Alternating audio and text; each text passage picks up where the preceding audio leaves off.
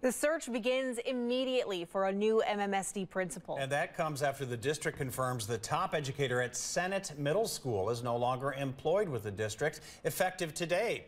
NBC 15's Elizabeth Wattis joins us now. Elizabeth, you spoke with a teacher who's really upset about this district move. Yeah, John and Maria, sources tell me at the end of the day today at Senate Middle School, district leaders told staff to keep the situation quiet. But they tell me they reached out to us because they feel Dr. Jeffrey Copeland here was wrongfully let go. And they say they're going to fight for him to be reinstated.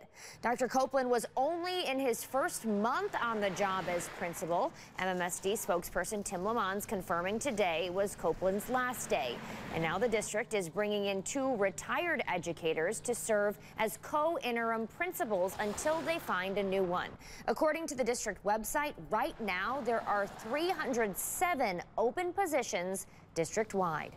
Now, the next school board meeting, that's set for this Wednesday, and teachers tell me they plan on showing up and voicing their support for Dr. Copeland then. In the studio, Elizabeth Wattis, NBC 15 News.